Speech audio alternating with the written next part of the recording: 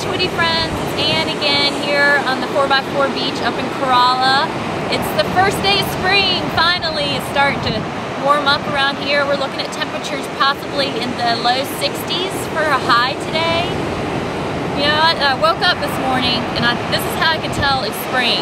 I heard the birds chirping, the sun's coming up a little bit earlier than it has been, so the signs of spring are here. The temperatures are getting warmer. We were out walking, taking some sea glass from the piles of shells that are along the beach up here, and if you're an avid surfer, we have a great day for waves, about 4 to 6 feet head high. So if you're into that chilly water surfing, it would be a good day to come down to the Outer Banks.